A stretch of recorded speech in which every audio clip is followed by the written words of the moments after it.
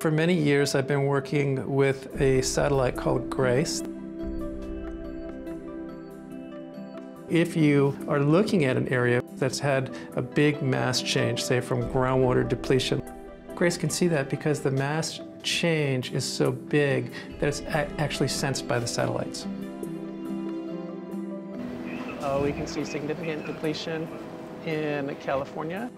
We've been keeping a close eye on the Central Valley. We ain't going nowhere! The view from the ground is muddied by the politics. The view from space is clear and undeniable. If we go back to 1998, the aquifer has lost about 1.5 times the volume of Lake Mead. That's a huge amount of water. How much is left in the aquifer? Let me see how I can sugarcoat this.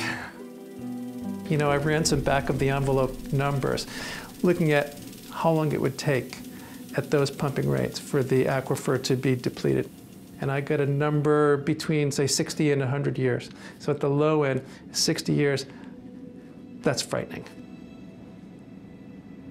I think California is in trouble. The combination of climate change growth and groundwater depletion spells a train wreck.